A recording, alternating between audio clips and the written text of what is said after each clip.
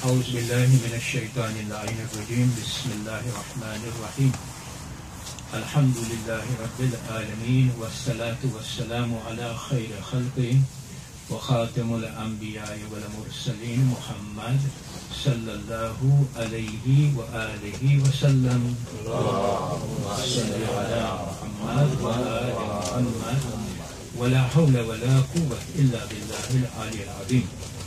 Baik, Assalamualaikum warahmatullahi wabarakatuh. તો આપણો જે વિષય હતો રસૂલ ખુદાના જીવન ચરિત્ર ઉપર, એટલે કે ધ બાયોગ્રાફી ઓફ રસૂલ ખુદા સલ્લલ્લાહુ અલૈહિ વ આલિહિ વસલ્લમ મુહમ્મદ વ આલિ મુહમ્મદ, એ આપણે કન્ટિન્યુ રાખશું. હવે તમને યાદ હશે એમ આપણી જે ચર્ચા છે એ 3 થી 4 અઠવાડિયા આ સબ્જેક્ટ મેટર ઉપર ચાલતી આવે છે કે રસૂલ ખુદાની જે જવાબદારી હતી ઇસ્લામ લોકો સુધી પહોંચાડવાની, એ કન્ટિન્યુ રાખતા હતા.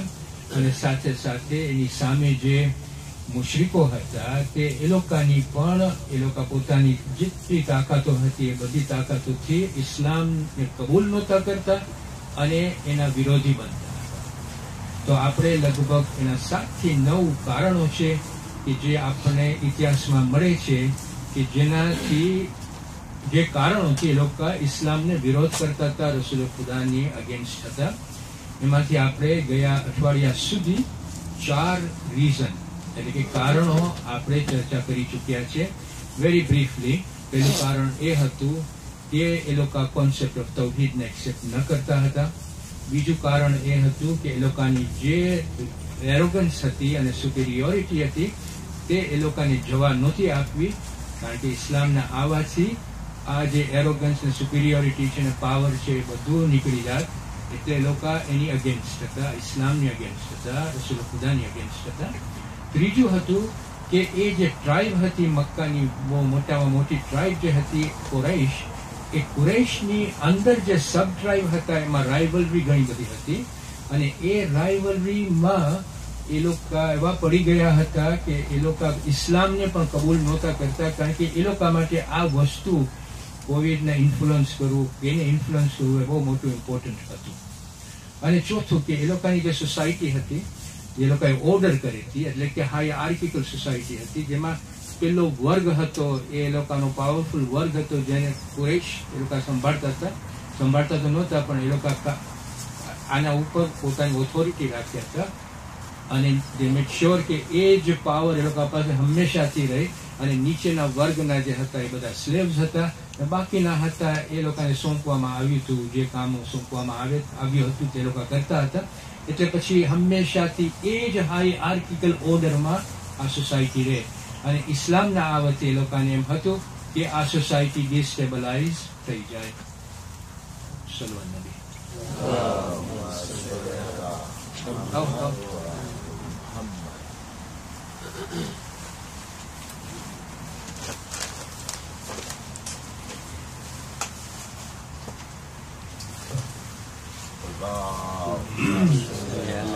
તો હવે જે આ જે ચોથું રીઝન રેશનલ હતું, જે ચોથું કારણ હતું, એમાં અમુક વસ્તુ આપણને સમજવા જેવી છે. એ લોકોના જે આગેવાનો હતા ને એ લોકોને ખબર હતી કે ઇસ્લામ જે ધર્મ છે ને, જે ઇસ્લામ જે કોન્સેપ્ટ લઈ આવે છે ને, એ કોન્સેપ્ટ એવા હતા, એક રેવોલ્યુશનરી કોન્સેપ્ટ એ લોકો માટે હતા. અને ફોર એક્ઝામ્પલ ઇસ્લામ લઈ આવતી હતી કે ઇન્ડિવિજ્યુઅલ રિસ્પોન્સિબિલિટી, ઇન્ડિવિજ્યુઅલ જવાબદારીઓ માણસો પાસે હોવી જોઈએ, કલેક્ટિવ જવાબદારીઓ માણસો પાસે હોવી જોઈએ.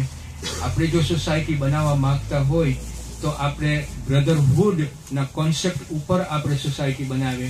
જો આપણે સોસાયટી બનાવવા માંગતા હોય તો ફેરનેસ અને જસ્ટિસ પણ હોવું જોઈએ. આપણે જો એ સોસાયટી બનાવવા માંગતા હોય તો પછી કન્સલ્ટેશન સરખી રીતે હોવું જોઈએ. જો આપણે એ સોસાયટી બનાવવા માંગતા હોય તો એક કન્સેન્સસ ઉપર આપણે સોસાયટી બનાવે. હવે આવા જેવા કોન્સેપ્ટ હતા ને એ બહુ રેવોલ્યુશનરી એ જમાનામાં કોન્સેપ્ટ હતા. અને એ લોકોને ખબર હતી કે જો આ કોન્સેપ્ટ અપનાવવામાં આવશે તો અમારી જે હાયરાર્કિકલ ઓર્ડર છે, સિસ્ટમ છે, એ સિસ્ટમને નાબૂદ કરી નાખશે. અને આ સિસ્ટમને ઉથલાવી અને આ ઇસ્લામની સિસ્ટમને લોકો સક્સેસફુલી ઇસ્લામના જે કોન્સેપ્ટ છે એ ઉમ્મા વધારે પડતું એને ચાલશે, એને લેશે. બીજો એ લોકોનો ડર એ હતો કે ઓકે, હંમેશા આપણે જોઈએ ને તો જે કોઈ પણ સોસાયટી, સમાજને આગળ વધવું હોય ને, દેશ હોય, સમાજ હોય, કોમ્યુનિટી હોય, જમાત હોય, તો એ હંમેશા એના જે નવયુવાનો જે છે ને એના ઉપર વધારે પડતા રિલાય કરશે કે એ જનરેશન ઊભું થઈ અને એ સમાજને આગળ વધારશે. એ તો હંમેશા આપણી બધાની અપેક્ષાઓ હોય. ફેમિલીમાં એ પણ એ જ અપેક્ષાઓ આપણી હોય છે કે અમારા દીકરાઓ અને દીકરીઓ જેવી રીતે આપણે આ ફેમિલી બનાવી છે એ ફેમિલીને આગળ કરશે, જેવી રીતે આપણે ફેમિલીના ફંડામેન્ટલ્સ છે એ ફંડામેન્ટલ્સની સાથે રહીને આગળ કરશે. તો આ એકચ્યુઅલી આગેવાનોને હંમેશા જે સમાજના આગેવાનો હોય એ હંમેશા એમ જ ધારતા હોય કે અમે અમારા દીકરાઓ દીકરીઓને બધી જાતની આપણે ફેસિલિટીઝ આપશું કે અમારી જે આ સિસ્ટમ છે, અમારી જે સમાજ છે એને આગળ વધારે. હવે એ જે સમાજ જે છે ને એ સમાજમાં આપણે જો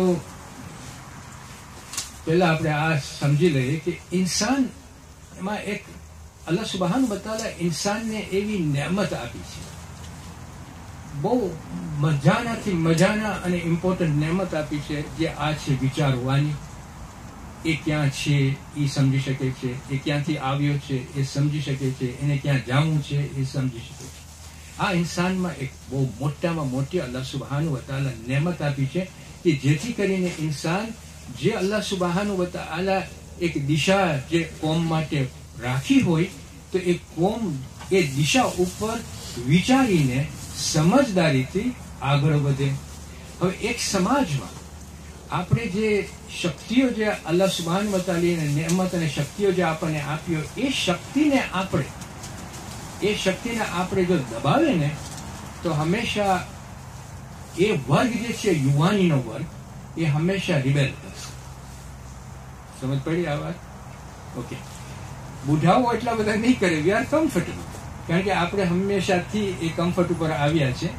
પણ નવયુવાનો જે છે ને એ લોકો પાસે અમુક શક્તિઓ અને ચેલેન્જીસ પોતાની વિચારણામાં નાખી છે કે આયા મને પણ આ સમાજમાં રહેવું છે, હું પણ મારા દીકરાઓ અને દીકરીઓને જન્મ આવીશ અને મારી સાથે હશે, મારા દીકરાઓ અને દીકરાઓ આયા આ કોમમાં રહીને એ લોકોની બેનિફિટ જેવી મળવી જોઈએ એ મળશે. હવે આવા વિચારો જયારે એ કરતો હોય ત્યારે એને અમુક આઈડિયાઝ આવે, અમુક કોન્સેપ્ટ આવે, બીજા પાસેથી આઈડિયા મળે, બીજા પાસેથી કોન્સેપ્ટ આવે, એ વિચારણામાં પડી જાય. પણ જો એ સમાજમાં આવા વિચારો જયારે યંગસ્ટર્સના મગજમાં આપણે એ નાખતો હોય અને આપણે એને જો સરખી રીતે દલીલ સાથે એવિડેન્શિયલી એના જવાબો આપણે ના આપી શકીએ તો there is a tension between the older generation and the newer generation.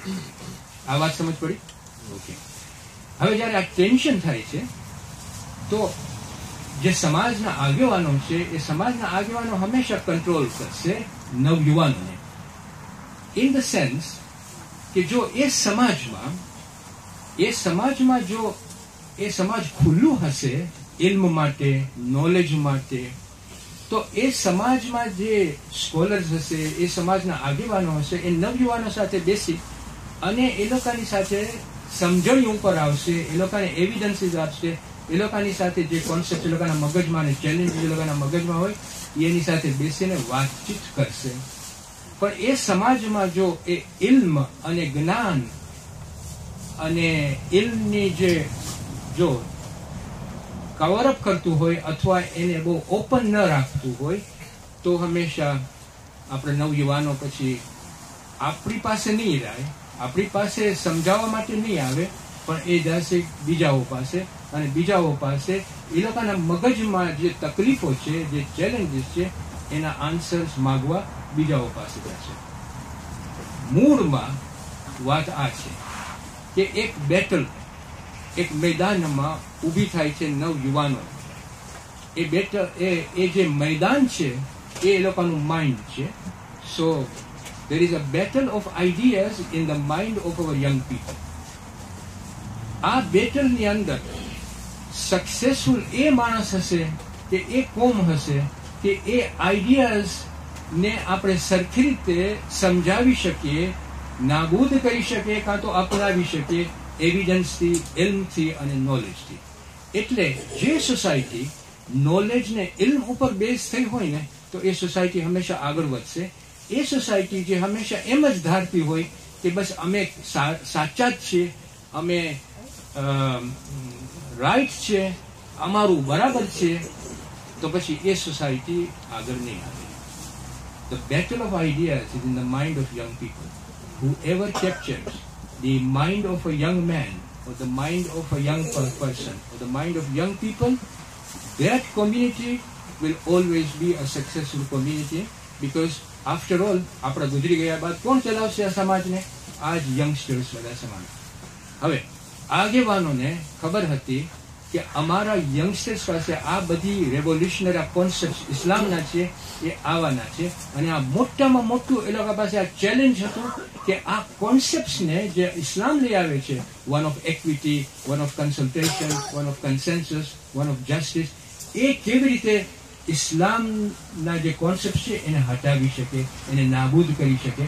અને જો નહીં કરી શકે તો આગળ જતા ઇસ્લામ સક્સેસફુલ થશે. એટલે અત્યારથી જ એ લોકો વિરોધી શરૂ કર્યા આ કરવાનું. So that was one of the biggest issue અને ચેલેન્જ લોકો માટે હતું. આ ચોથું. પાંચમું જે કારણ હતું, પાંચમું ચેલેન્જ આ હતું કે એ લોકોની જે નોશન હતું ને પ્રોફેટહુડનું, પૈગંબરનું, એ ખોટું હતું. સમજાવું. એ લોકોનું જે નોશન હતું, it was based on this particular notion કે ક્રિશ્ચનનું જે નોશન છે કે નબી ઈસા અલ્લાહનો અવતાર, એટલે ખુદાનો અવતાર લઈને દુનિયામાં આવ્યા છે. મીનિંગ કે નબી ઈસા રેપ્રેઝન્ટેડ ગોડ. આ જે નોશન છે ને, આ જે નોશન હતો એ લોકોનું નોશન, મુશ્રિકોનું નોશન પણ આવું જ હતું. આ એક. બીજી વસ્તુ કે એ લોકોના જે સિસ્ટમ હતી અને એ લોકોની જે આઈડિયોલોજી હતી, તે આઈડિયોલોજીમાં એ લોકો હંમેશા એક્સેપ્ટ કરી નાખ્યા હતા કે આ જે મૂર્તિઓ જે છે ને, એ મૂર્તિઓ અમારા લોર્ડ્સ છે, એ અમારા રબ છે, અને ફરિશ્તાઓ અને જીન છે ને એ પણ અમારા ખુદાઓ છે. આ એ લોકોની આઈડિયોલોજીમાં હતું. તો હવે આજે આ પ્રોફેટહુડ આવ્યું છે, પૈગંબર આવ્યો છે, એની શું જરૂર છે અમારી સોસાયટીમાં, અમારી સમાજમાં? કારણ કે અમે તો ડાયરેક્ટ કોમ્યુનિકેશન અમારા રબ સાથે રાખી છે, મૂર્તિઓ સાથે રાખી છે. ફરિશ્તાઓ અને જીન છે અમારા, એટલે કે એ લોકો એમ સમજતા હતા કે ફરિશ્તા અને gene ease of higher calibre, અને એ લોકો ખુદા જેટલા જ છે. અને પછી એ લોકો કે અમારા જેવા જે ઇન્સાન છે ને, એ તો જમે છે, અમારી જેમ બજારમાં ફરે છે, તો આવો મનુષ્ય, આવો ઇન્સાનને અલ્લાહ સુબ્હાનહુ વ તઆલા સામે અમારા જેવો જ મનુષ્યને રસૂલ ખુદા બનાવ્યા છે. અને જો બનાવવું હોત તો પછી એને ભલે ફરિશ્તાઓ મોકલાવે અમારી તરફ, અમારી સાથે, અને અમને એ ફરિશ્તાઓ અમને ચેતવણીઓ આપે. So this is the mindset. એ લોકોનું જે પ્રોફેટહુડનું કોન્સેપ્ટ હતું ને, એ સાવ ખોટું હતું, અને એ લોકો સમજ્યા નહોતું એકચ્યુઅલી એનો મીનિંગ. કુરાન આની સામે દલીલો આપે છે. એ કહે છે, કુરાન જો આવી રીતે દલીલ આપે છે, પૈગંબરને કહે છે કે જો કહી દો એ લોકોને કે પહેલાના જે કોમમાં જે પૈગંબરો આવ્યા હતા ને, એ પણ ઇન્સાનો જ હતા, એ પણ ખાતા હતા, અને એ પણ બજારમાં ફરતા હતા. આ એક વસ્તુ. બીજું કે આ જે કોમ જે છે ને, એ ઇન્સાનોની કોમ છે, બરાબર કે નહીં?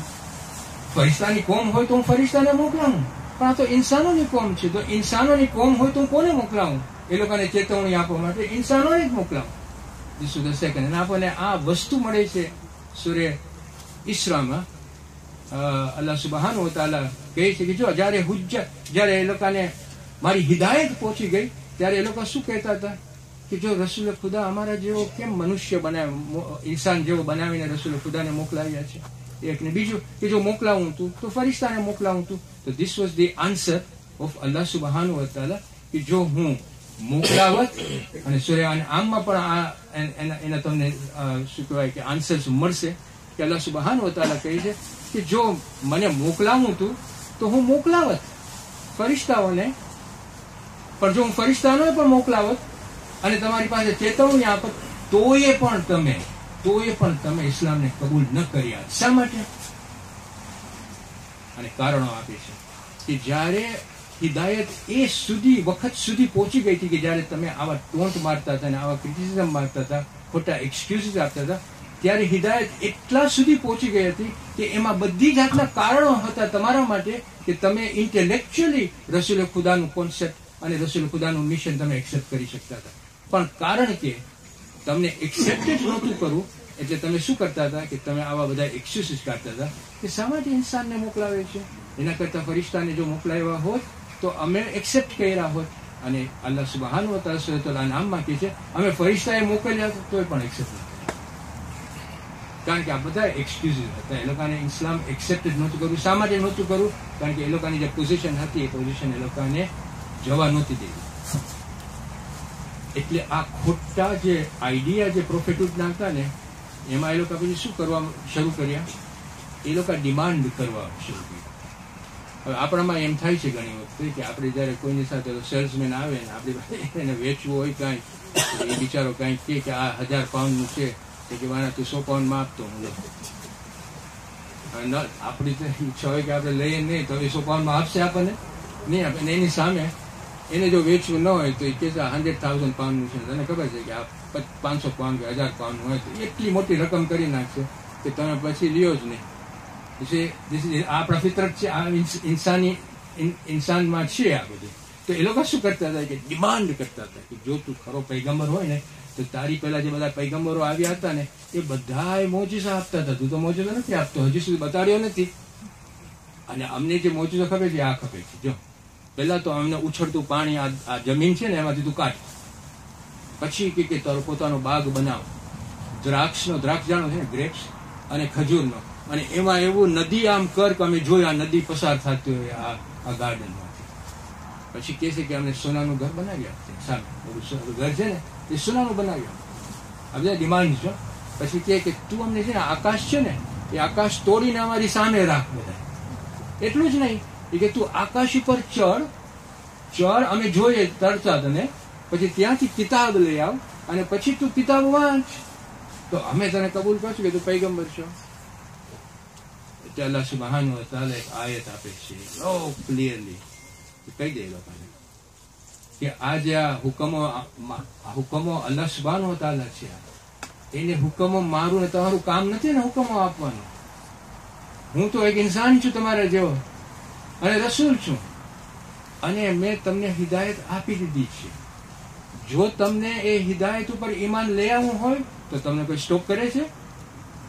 હા, એક જ વસ્તુ તમને સ્ટોપ કરે છે અને તે આ છે કે હું ઇન્સાન તરીકે મને કેમ રસૂલ ખુદા ઇન્સાન તરીકે બનાવીને તમારી પાસે રાખ્યા છે. એ તમારા મગજમાં ઉતરતું નથી ને તમારા દિલમાં આવતું નથી ને ઉતરતું નથી. શા માટે? હવે મારા વર્ડ છે, આ કુરાનનો વર્ડ નથી. શા માટે? કારણ કે આપણે ઇતિહાસમાંથી મળે છે એરોગન્સ, જેલસી, સુપેરિયોરિટી. આટલા બધા રેશનલ આન્સર્સ કુરાનમાં આપ્યા પછી પણ એ લોકોના મગજમાં જે એરોગન્સ હતું એ નીકળતું નહોતું. હું અહીંયા સ્ટોપ કરીશ.